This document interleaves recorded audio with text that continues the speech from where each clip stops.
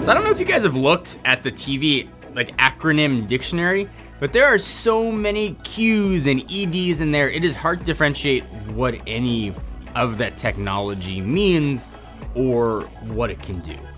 But for a while, really the one that mattered, the flagship that really everything else was compared to, was OLED. And we had LED TVs were awesome, they were bright, they didn't get to the black levels of OLED. But OLED TVs had the black levels, but didn't have the brightness. And you kind of had to figure out where was the priority for you.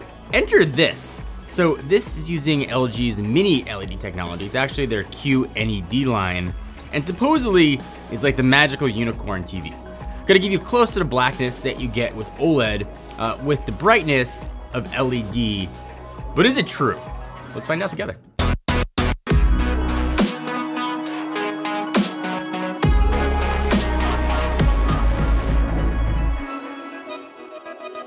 Alright, so before I get into picture quality and the rest of the LG QNED Mini LED 90s features, I think it makes sense to just talk about what QNED, what it actually is. Because again, the acronym jumble with TVs can get very confusing. So QNED is quantum dot combined with nanocell color technology with a mini LED backlight. So that mini LED tech is what's narrowing that gap like crazy in picture quality to OLED sets. So it is still a backlit display like traditional LEDs, except it takes hundreds of LEDs and shrinks them down. And this allows for sort of full array dimming pro, which helps create really higher contrast, deeper blacks, all while maintaining pretty high color accuracy, vibrancy, and brightness. So those diodes in the backlight cannot turn all the way off like an OLED can to produce those really deep blacks because, you know, they're off. Mini LED does promise to do a really good job kind of tricking your brain and thinking it can produce those true blacks. And these sets are much brighter than traditional OLED sets, and when you put a very bright part of an image next to a very dark gray image on the screen, your eyes are going to interpret that dark gray as black. Keep in mind that LG makes not just panels for their own TVs, but also for a lot of other major TV brands as well. So no matter which TV you decide to own, there's a good chance LG was involved in some sort of process with it. So all that aside, let's dive in and see what LG can do when they try to push sort of their best foot forward with their own tech.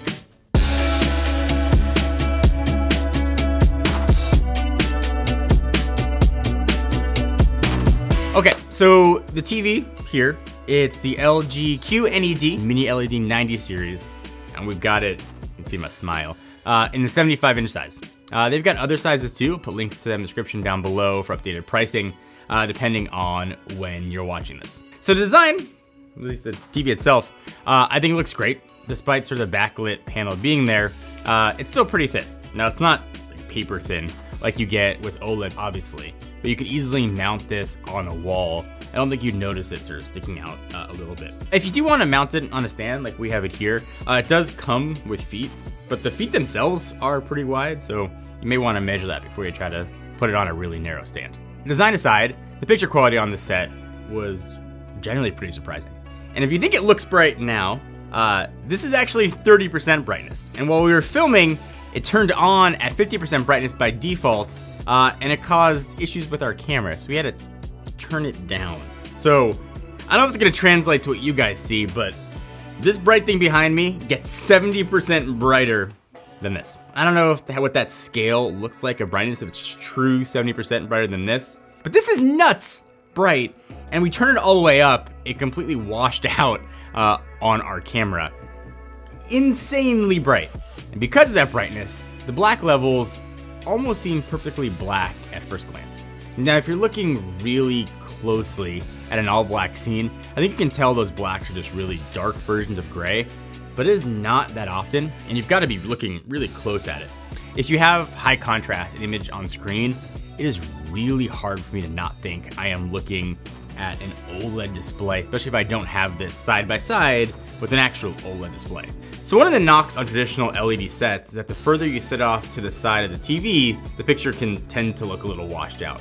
But with QNED, it's really not that big of an issue anymore. Now the best spot, there's still a sweet spot very clearly in front of the set.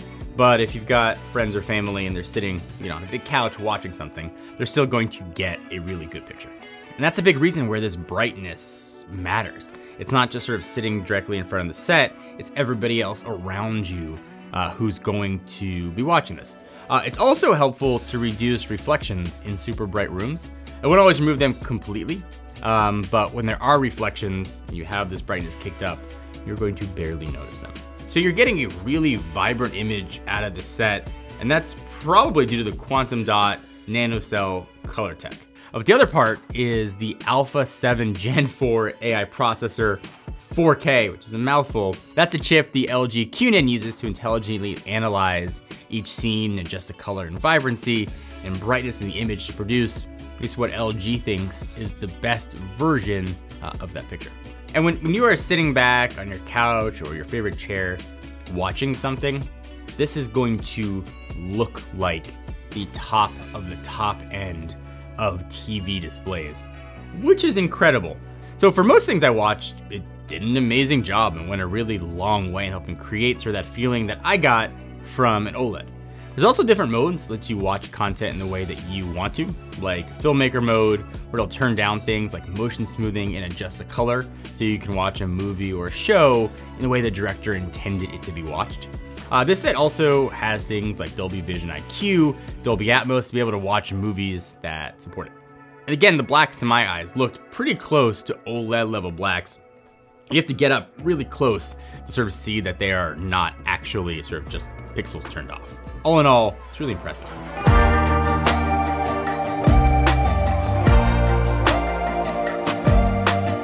Okay, so picture quality is not the only reason to pick this TV up. Another big one you might want to consider it for is gaming. So the huge win here is for its 4 HDMI ports on the back.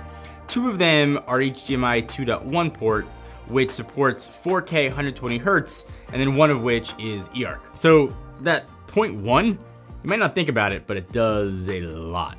But the main thing though, is that it allows for your game to be shown up to 120 frames. And if you're lucky enough to be able to find a next-gen console, PS5, Series X, the LG QNED will display everything these consoles are currently capable of. So it also has Game Optimizer, and it supports FreeSync and VRR. It helps you dial in settings so you get sort of ultra low latency and reduce things that, drag games down, like stuttering and tearing when playing. I didn't feel any lag at all with the input, and overall it made for one of the best gaming experiences that I've had on any TV or display. You can also connect a soundbar using that eARC 2.1 port, but if you had all 3, a soundbar, a PS5, and a Series X, you'd have to swap HDMI ports back and forth between consoles, which I think is a little disappointing. But if you don't have a ton of HDMI 2.1 enabled devices to plug in, which most of us don't, you'll have 4 HDMI ports on the back, which is more than enough for most people. Also, something else to keep in mind, that a soundbar is probably not that necessary for this TV. So the AI that's being used to augment the picture is also being used to augment the audio as well, which is probably a reason that it sounds pretty good coming out of the TV. It's much louder and more clear than I typically hear from sort of other sets with their built-in speakers. But if you want to pull everything out of this TV, then yeah, you're going to want to go for a soundbar or a sound system, especially if you're going to watch a lot of Dolby-enabled shows or movies. But if you just want to plug this in and watch and listen, you get pretty good audio. So if you're not going to use a universal remote or sort of bring your own remote here, the way you'll interact with the LG itself is an updated version of the Magic Remote that LG's kind of had around for a while. It's got that scroll wheel in the middle and you kind of wave it around and you get a cursor on the screen. They've added a bunch of buttons on the bottom this time. Netflix, Amazon Prime, Disney Plus are all there.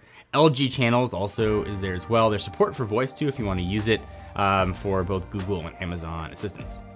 So powering this guy is WebOS, which is probably one of my favorite TV interfaces out there. Everything's laid out really nicely, easy to navigate. Support for AirPlay 2 and the Apple TV app is a giant plus in my book, and it is there and available. Plus got this cool feature for sports nerds like me. It actually set alerts for games going on or when they're coming up. So if you're watching a show or just another game, score alerts will pop up in the corner, keeping you updated, which as a, again, sports fan, something I appreciated.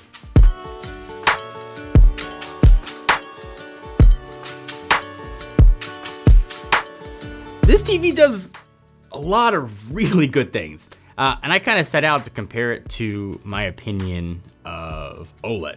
And OLED does a lot of things incredibly well, but it's still, in its best form, has some shortcomings, especially if you're setting it up in a really bright environment. So this, the LG QNED, I think might be sort of the perfect unicorn set. You are getting close to the darkness levels, the black levels of an OLED, with just nuts brightness and the benefits of LED.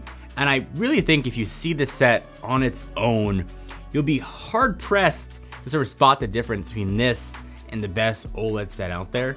If you want to, again, a set that's going to do everything well, whether it's watching movies, play games, you owe it yourself to check out LG's QNED TV. And if you want to do that again, best place, we'll put links down below.